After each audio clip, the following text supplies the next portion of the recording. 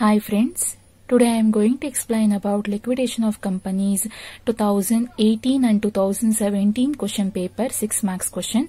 First 2017 question paper 6 marks. So the following particulars related to Prasad Limited which went into voluntary liquidation: preferential creditors rupees 40,000, unsecured creditors other than preferential creditors rupees 3,20,000. ಅಂದ್ರೆ preferential creditors 40,000 ಇದೆ, unsecured creditors 3,20,000 ಇದೆ. ಈ 3,20,000 ಅಲ್ಲಿ preferential creditors include ಆಗಿಲ್ಲ. Other than ಅಂದ್ರೆ preferential creditors ಬಿಟ್ಟು unsecured creditors ಇರೋದಿಷ್ಟು 3,20,000.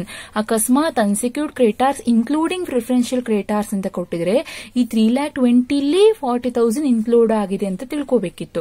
But direct ಆಗಿ ಅವರೇ ಕೊಟ್ಟಿದ್ದಾರೆ. ಅನ್ಸೆಕ್ಯೂರ್ಡ್ ಕ್ರೆಡಿಟಾರ್ಸ್ ವ್ಯಾಲ್ಯೂ ಎಷ್ಟಿದೆ? 3,20,000. ಅದರ್ ದ್ಯಾನ್ ಅಂದ್ರೆ ಇನ್ಕ್ಲೂಡ್ ಆಗಿಲ್ಲ. ಅನ್ಸೆಕ್ಯೂರ್ಡ್ ಕ್ರೆಡಿಟಾರ್ಸ್ ಒಳಗಡೆ ಪ್ರಿಫರೆನ್ಷಿಯಲ್ ಕ್ರೆಡಿಟಾರ್ಸ್ ಇನ್ಕ್ಲೂಡ್ ಆಗಿಲ್ಲ. Next debentures holders rupees 1,00,000, asset realise 3,96,500, liquidation expenses rupees 10,000. You are required to prepare liquidation final statement of accounts allowing for his remuneration at 2% on asset realized and 2% on amount distributed to unsecured creditors including preferential creditors. 2% remuneration ಕೊಡ್ತಾ ಇದ್ದೀರಾ, unsecured creditors ಗೂ pay ಮಾಡ್ತಿದ್ದೀರಾ, preferential creditors ಗೂ pay ಮಾಡ್ತಿದ್ದೀರಾ, including preferential creditors ಗೂ ಸಹ pay ಮಾಡ್ತಿದ್ದಾರೆ. First ನೀವು 6 ಮಾರ್ಕ್ಸ್ ಪ್ರಾಬ್ಲಮ್ ಮಾಡಿ ಅಥವಾ 14 ಮಾರ್ಕ್ಸ್ ಪ್ರಾಬ್ಲಮ್ ಮಾಡಿ ಈ ಫಾರ್ಮೆಟ್ ನ compulsory ಬರ್ಕೊಳ್ಳೇಬೇಕು. 6 or 14 marks liquidation of companies ನೀವು ಪ್ರಾಬ್ಲಮ್ ಮಾಡ್ತೀರಾ ಅಂದ್ರೆ ಕಂಪಲ್ಸರಿ ಈ ಫಾರ್ಮೆಟ್ ನ ರೆಕಾರ್ಡ್ ಮಾಡ್ತೀರಾ. ಫಸ್ಟ್ ನೀವು cash and bank balance question ಅಲ್ಲಿ ಎಲ್ಲಾರು ಕ್ಯಾಶ್ ಅಂಡ್ ಬ್ಯಾಂಕ್ ಬ್ಯಾಲೆನ್ಸ್ ಕೊಟ್ಟಿದ್ದಾರೆ, ಚೆಕ್ ಮಾಡಿ. ಇಲ್ಲ. ನೆಕ್ಸ್ಟ್ ಏನಿದೆ? ಅಸೆಟ್ ರಿಯಲೈಸ್ ಅಂತ ಕೊಟ್ಟಿದ್ದಾರೆ, ಚೆಕ್ ಮಾಡಿ. ಸೊ ಇಲ್ಲಿ ಕೊಟ್ಟಿದ್ದಾರೆ ನೋಡಿ, ಅಸೆಟ್ ರಿಯಲೈಸ್ ಎಷ್ಟಿದೆ? 3,96,500. ಸೊ ರೆಕಾರ್ಡ್ ಮಾಡ್ಕೊಳ್ಳಿ. 3,96,500 ಅಸೆಟ್ ರಿಯಲೈಸ್. ಸೊ ನೆಕ್ಸ್ಟ್ ಇನ್ನೇನ್ ಡೀಟೇಲ್ಸ್ ಕೊಟ್ಟಿದ್ದಾರೆ ನೋಡಿ. ಪ್ರಿಫರೆನ್ಷಿಯಲ್ ಕ್ರೆಡಿಟಾರ್ಸ್ ಕೊಟ್ಟವ್ರೆ, unsecured creditors, debenture, liquidation expenses, remuneration ಕೊಟ್ಟವ್ರೆ. ಸೊ ಇಲ್ಲಿ ಯಾವುದೇ ರೀತಿ ಅಮೌಂಟ್ ರಿಸೀವ್ಡ್ ಫ್ರಮ್ ಕಾಂಟ್ರಿಬ್ಯೂಟರ್ಸ್ ಅಥವಾ ಶೇರ್ ಹೋಲ್ಡರ್ಸ್ ಕೊಟ್ಟಿಲ್ಲ. ಯಾವುದೇ ರೀತಿ ಕ್ಯಾಶು ಬ್ಯಾಂಕು ಇಲ್ಲ.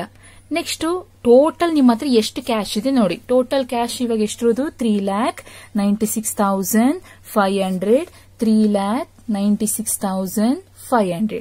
ಯಾಕೆ ನಾನು ಟೋಟಲ್ ಹಾಕೊಂಡ್ಬಿಟ್ಟೆ ಅಂದ್ರೆ ನಿಮ್ಮ ಹತ್ರ ಇರೋ ಕ್ಯಾಶ್ ಇಷ್ಟೇ, ಇದ್ರಲ್ಲೇ ನೀವೆಲ್ಲರಿಗೂ ಪೇ ಮಾಡ್ಕೊಂಡು ಬರಬೇಕು. ಟೋಟಲ್ ನಿಮ್ಮ ಹತ್ರ ಇವಾಗ ಕ್ಯಾಶ್ ಇರೋದು 3,96,500. ಫಸ್ಟ್ ಯಾರಿಗೆ ಪೇ ಮಾಡಬೇಕು? ಸೆಕ್ಯೂರ್ಡ್ ಕ್ರೆಡಿಟಾರ್ಸ್ಗೆ. ಕ್ವಶನ್ ಅಲ್ಲಿ ಏನಾದ್ರು ಸೆಕ್ಯೂರ್ಡ್ ಕ್ರೆಡಿಟಾರ್ಸ್ ಇದೆಯಾ ನೋಡಿ? ಎಲ್ಲೂ ಸಹ ಸೆಕ್ಯೂರ್ಡ್ ಕ್ರೆಡಿಟಾರ್ಸ್ ಅಂತ ಇಲ್ಲ. ಸೊ ನಿಲ್. ನೆಕ್ಸ್ಟ್ ಲಿಕ್ವಿಡೇಷನ್ ಇರ್ಬೋದು ಅಥವಾ ಲೀಗಲ್ ಎಕ್ಸ್ಪೆನ್ಸಸ್ ಯಾವ್ದಾರ ಇದೆ ಚೆಕ್ ಮಾಡಿ. ಲಿಕ್ವಿಡೇಷನ್ ಎಕ್ಸ್ಪೆನ್ಸಸ್ ಇದೆ. ಎಷ್ಟು liquidation expenses? 10,000.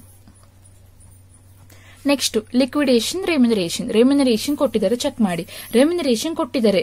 Remuneration at 2% on asset realise. Asset realise ಆಗಿರೋದೆಷ್ಟು? 3,96,500. 2% on asset realise. So 3,96,500 asset realise ಅಂದ್ರೆ ಅಸೆಟ್ ರಿಯಲೈಸ್ ಇರೋದಿಷ್ಟು. ಎಷ್ಟು ಪರ್ಸೆಂಟ್ ಹೇಳಿದ್ದಾರೆ? 2% ಹೇಳಿದ್ದಾರೆ. ಎಷ್ಟು ಅಮೌಂಟ್ ಬರುತ್ತೆ ಕ್ಯಾಲ್ಕುಲೇಟ್ ಮಾಡಿ. 7,930 ಅಸೆಟ್ ರಿಯಲೈಸ್ ರೆಮ್ಯುನರೇಷನ್ ಬರುವಂತ ವ್ಯಾಲ್ಯೂ. ನೆಕ್ಸ್ಟ್ ಇದಾದ್ಮೇಲೆ ನೆಕ್ಸ್ಟ್ ಪಾಯಿಂಟ್ ಏನ್ ಕೊಟ್ಟಿದ್ದಾರೆ ಚೆಕ್ ಮಾಡಿ. ರೆಮ್ಯುನರೇಷನ್ ಅಸೆಟ್ ರಿಯಲೈಸ್ ಮೇಲೆ 2% ಕೊಟ್ಟವ್ರೆ. ಅದಾದ್ಮೇಲೆ 2% ಆನ್ ಪ್ರಿಫರೆನ್ಷಿಯಲ್ ಕ್ರೆಡಿಟಾರ್ಸ್ ಮೇಲೆ, ಅನ್ಸೆಕ್ಯೂರ್ಡ್ ಕ್ರೆಡಿಟಾರ್ಸ್ ಮೇಲೆ ಕೊಟ್ಟಿದ್ದಾರೆ. ಬಟ್ ನೀವು ಇದನ್ನ ಪೇ ಮಾಡ್ಬೇಕಾದ್ರೆ ಅವ್ರಿಗೆ ಪೇ ಮಾಡೋಕೆ ಅಮೌಂಟ್ ಅವೈಲಬಲ್ ಇದೆಯಾ ಇಲ್ವಾ ಅದು ಚೆಕ್ ಮಾಡಿದ್ಮೇಲೆ ನೀವು ಪೇ ಮಾಡಬೇಕು. ಸೊ ನೆಕ್ಸ್ಟ್ ಯಾರಿಗೆ ಪೇ ಮಾಡ್ಬೇಕು ನೋಡಿ? ಡಿಬೆಂಚರ್ ಹೋಲ್ಡರ್ಗೆ. ಏನಾರ ಔಟ್ಸ್ಟ್ಯಾಂಡಿಂಗ್ ಇಂಟ್ರೆಸ್ಟ್ ಇದೆಯಾ ಡಿಬೆಂಚರ್ಗೆ ಚೆಕ್ ಮಾಡಿ. ಏನಿ ಇನ್ಫಾರ್ಮೇಶನ್ ಕೊಟ್ಟಿಲ್ಲ. ಬಟ್ ಡಿಬೆಂಚರ್ ವ್ಯಾಲ್ಯೂ ಕೊಟ್ಟವ್ರೆ. ಡಿಬೆಂಚರ್ ಹೋಲ್ಡರ್ಸ್ ವ್ಯಾಲ್ಯೂ ಎಷ್ಟು? 1,00,000. ಸೊ ನೆಕ್ಸ್ಟ್ ಇದಾದ್ಮೇಲೆ ಪ್ರಿಫರೆನ್ಷಿಯಲ್ ಕ್ರೆಡಿಟಾರ್ಸ್ ಎಷ್ಟಿದೆ? 40,000 ಇದೆ. ಅಷ್ಟು ನಿಮ್ಮ ಹತ್ರ ಪೇ ಮಾಡೋಕೆ ಅಮೌಂಟ್ ಅವೈಲಬಲ್ ಇದೆ, ಚೆಕ್ ಮಾಡಿ.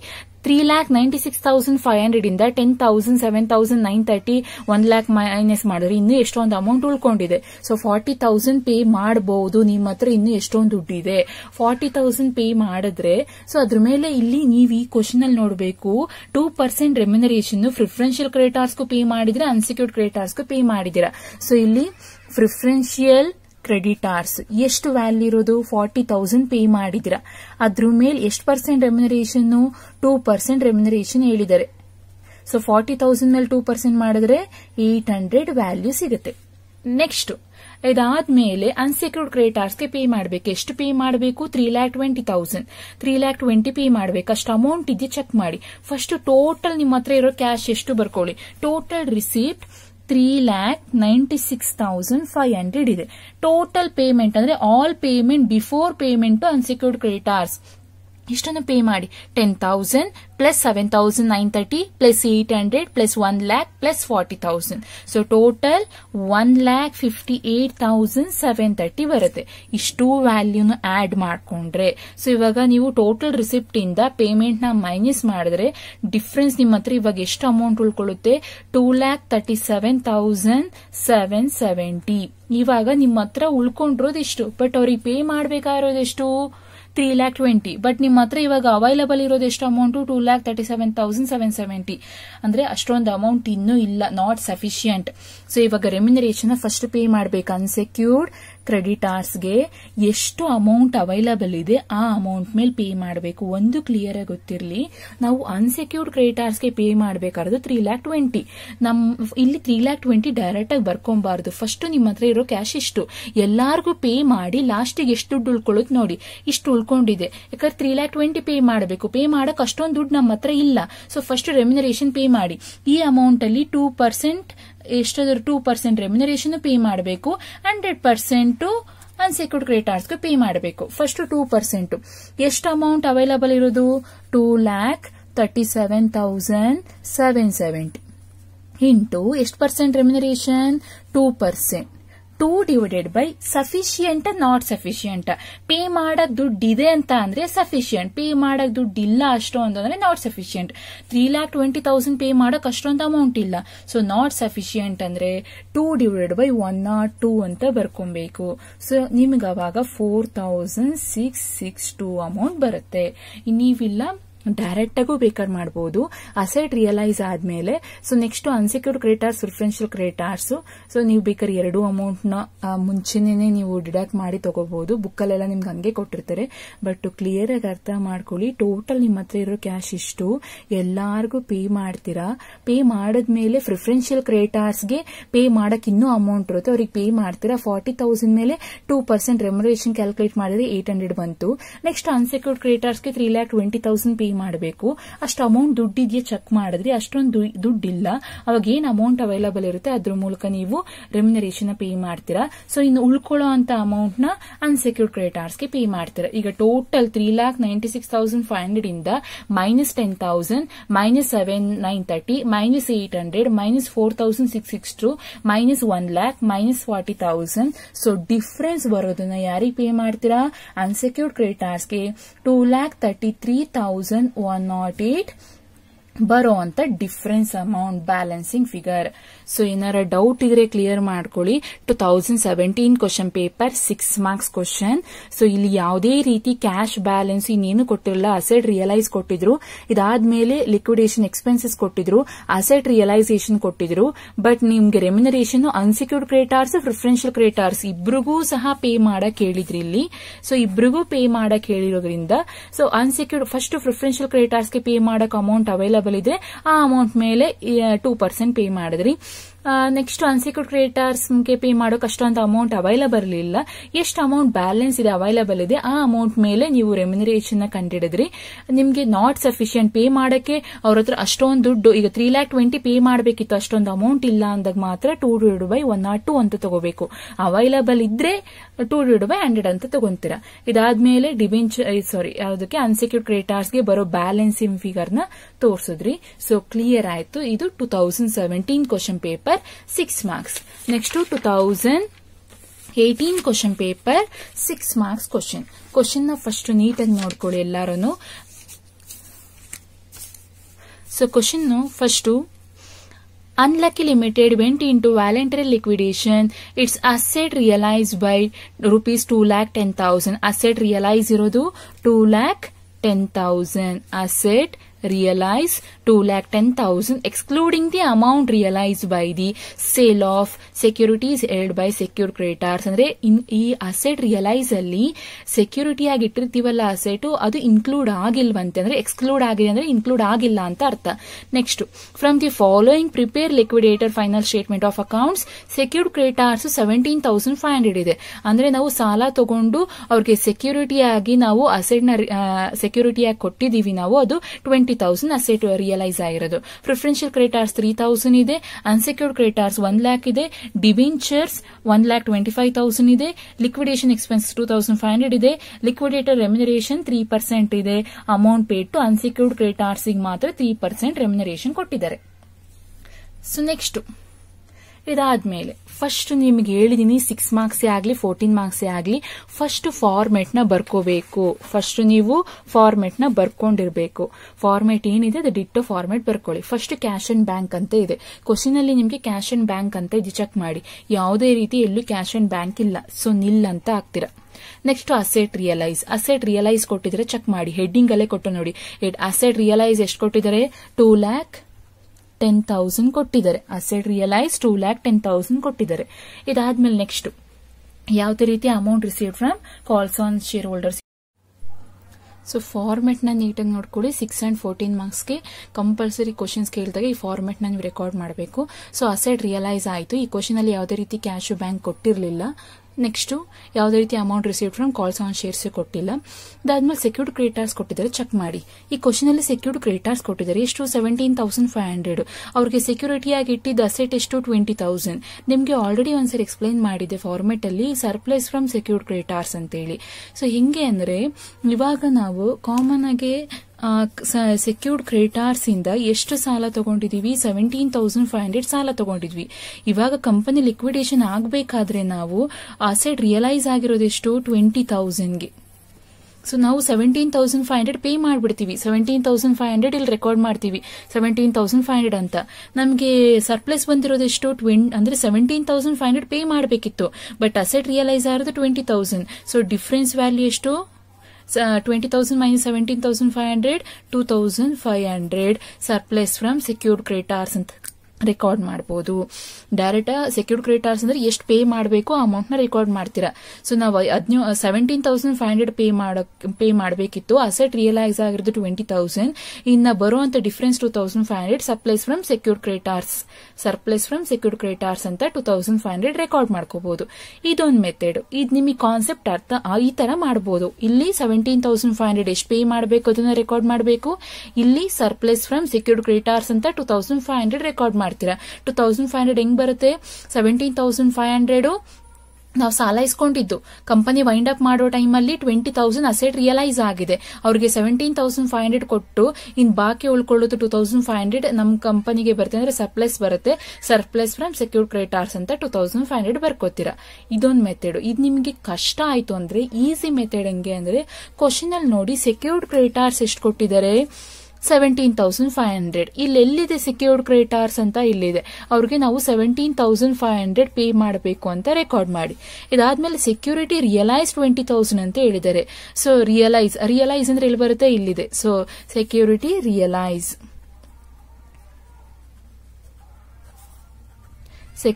ರಿಯಲೈಸ್ ಎಷ್ಟು?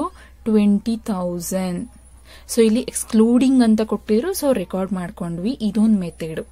ನಿಮಗೆ ಯಾವ ಮೆಥಡ್ ಈಸಿ ಆಗುತ್ತೆ ಅದನ್ನ ಫಾಲೋ ಮಾಡಿ. ಫಸ್ಟ್ ಮೆಥಡ್ ಸೆಕ್ಯೂರ್ಡ್ ಕ್ರೆಡಿಟಾರ್ಸ್ ಕೊಟ್ಟು ಅಂದ್ರೆ ಸೆಕ್ಯೂರಿಟಿ ರಿಯಲೈಸ್ ಆಗಿರೋದು ಕೊಟ್ಟಾಗ ನೀವು ಎಷ್ಟು ಪೇ ಮಾಡಬೇಕಿತ್ತು ಅಮೌಂಟ್, ಅದಕ್ಕಿಂತ ಜಾಸ್ತಿ ಅಸೆಟ್ ರಿಯಲೈಸ್ ಆದ್ರೆ ಸೊ ಅವ್ರಿಗೆ ಎಷ್ಟು ಪೇ ಮಾಡಬೇಕಿತ್ತು ಆ 17,500 ನ ಬರ್ಕೋತೀರಾ.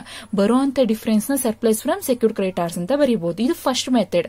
ಆ ಮೆಥಡ್ ಅರ್ಥ ಆಗಿಲ್ಲ ಅಂದ್ರೆ ಸೆಕೆಂಡ್ ಮೆಥಡ್, ಸೆಕ್ಯೂರ್ಡ್ ಕ್ರೆಡಿಟಾರ್ಸ್ ಎಷ್ಟು ಕೊಡಬೇಕು? 17,500. ಸೆಕ್ಯೂರಿಟಿ ರಿಯಲೈಸ್ ಅಂದ್ರೆ ಅಸೆಟ್ ರಿಯಲೈಸ್ ಅಂದ್ರೆ ಎಲ್ಲಿ ರೆಕಾರ್ಡ್ ಇಲ್ಲಿ ಮಾಡ್ಕೋತೀರಾ? ರಿಯಲೈಸ್ ಎಷ್ಟು? 20,000.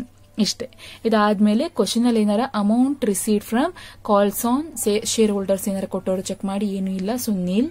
ಟೋಟಲ್ ನಿಮ್ಮ ಹತ್ರ ಇರೋ ಕ್ಯಾಶ್ ಎಷ್ಟು ಟೋಟಲ್ ಮಾಡ್ಕೊಳ್ಳಿ. 2,10,000 ಪ್ಲಸ್ 20,000 2,30,000. ಎರಡು ಕಡೆ ಟೋಟಲ್ ಹಾಕೊಳ್ಳಿ. 2,30,000.